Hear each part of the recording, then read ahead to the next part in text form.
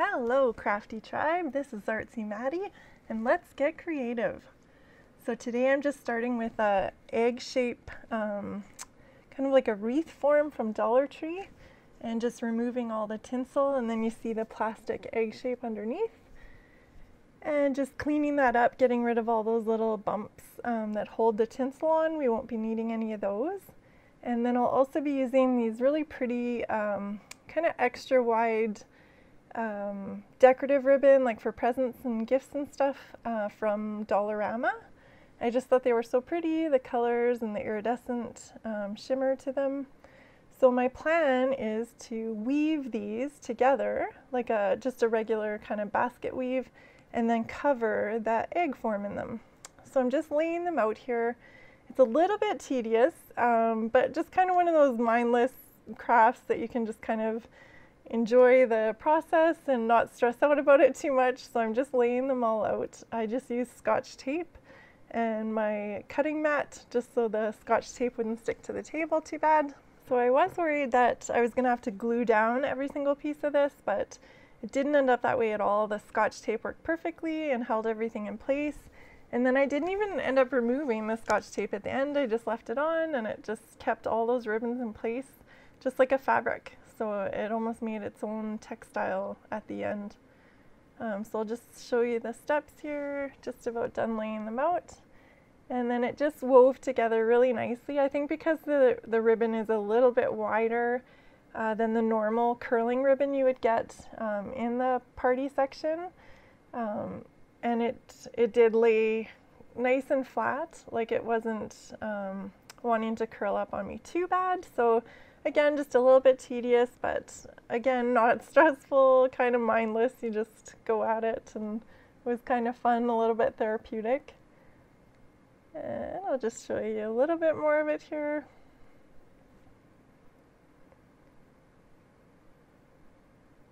And then at the end here, so I did think I was going to have to glue everything, but I was thankful I didn't. I just thought the Scotch tape was working so well up above and on the side that I would just continue with the Scotch tape to hold it all together, and it worked out great.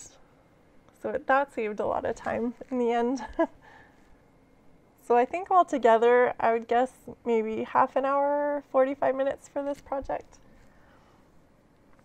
And then you can see on the back side, so the back side doesn't have the iridescent to it. So like if you do like it without that shimmery iridescence, then that's an option as well. So I just did it on both sides just to be sure it wouldn't fall apart as I was putting it over the egg.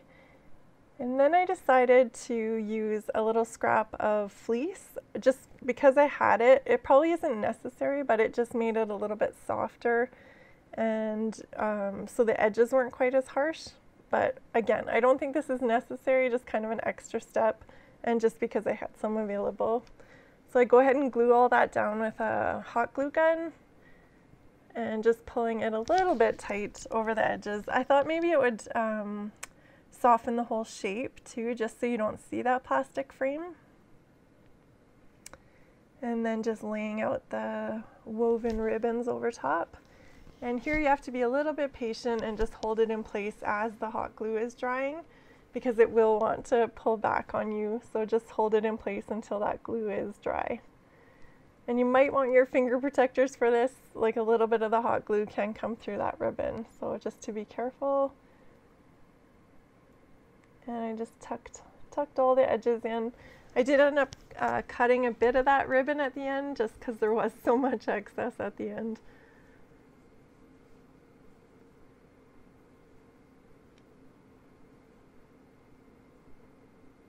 So it did come pretty round. You'll see like a little bit of the imperfectness of the edges, but I didn't mind it too much. It looks cute and puffy. And then here I'm just taking an old thrift store frame and an old piece of wallpaper that fits inside the frame, just from a sample book I had from years ago. I can't remember where it came from, but I've gotten great use out of having those pieces around. And just giving the frame a coat of blue paint. So I was actually inspired by a gift bag that I found at Dollar Tree, and I'm just trying to match up the blue with it just to get a nice rich kind of bluey green tint to it. And then I also want to use some chartreuse, like that really bright lime green. So I'm just blending in a little bit of that with this wallpaper.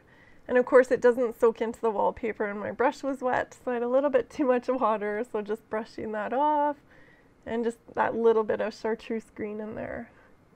And then I mounted it to some of the cardboard on the back and just stuck it in the frame. I didn't use the glass. I didn't really want the shininess of the glass, just the shimmery iridescent of the egg. So this is how it turned out. Pretty cute. Nice, easy craft. So today's video is part of Sticky Tuesday, and it's held every second Tuesday by Deco Easy. And then the co-host of this month is Kiki from Kiki's DIYs. So Deco Easy is Diane and her mother-in-law Jenny, and they do beautiful crafts, lots of really unique things that you don't see every day. I just love their channel. And then Kiki's DIYs, I just love her. If you're having a bad day, go watch her videos. She has the happiest voice and funniest little jokes and laughter and just makes you smile. And I love all her crafts too. So I'll have those linked in my description box. Be sure to go check those out after. And there'll also be a playlist of everyone who participated, and you can go through and see all their videos as well. So here I just have two foam bunnies from DollarTree. I was lucky enough to get a few of those, so I was pretty happy about that. And I'm just painting them with that chartreuse green, that really bright green. They don't actually sell this color of paint at DollarTree. You have to kind of mix your own with just a really, really bright yellow and a bright green, but definitely possible. So I just gave them 2 coats just to be sure they were nice and covered. And then I had this crazy idea. I wasn't able to find moss a little while ago, so my husband and I, between the two of us, he said, well, what do they use on those model trains?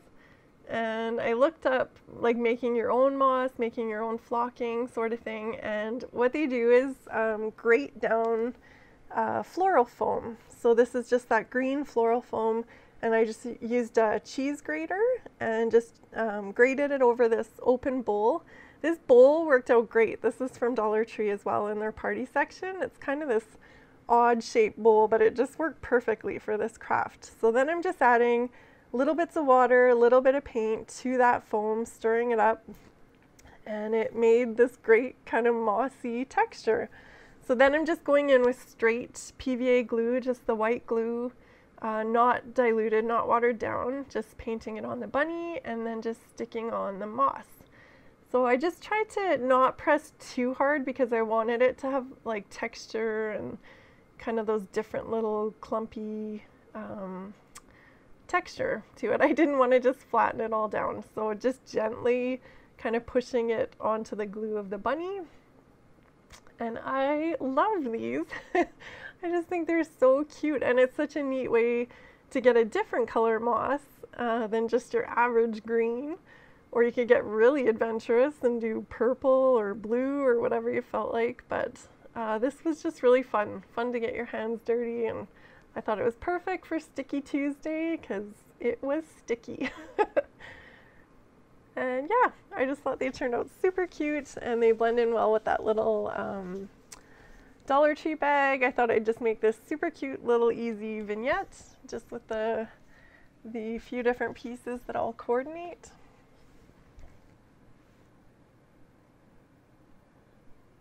I just about got it coated. So it gets a little tricky at the end, just trying to get on those last little bits. So they're still wet when I did the filming, so I'm not quite sure. They'll probably be dry by tomorrow, but like I wasn't able to go in and touch up any spots or anything just because they are still drying.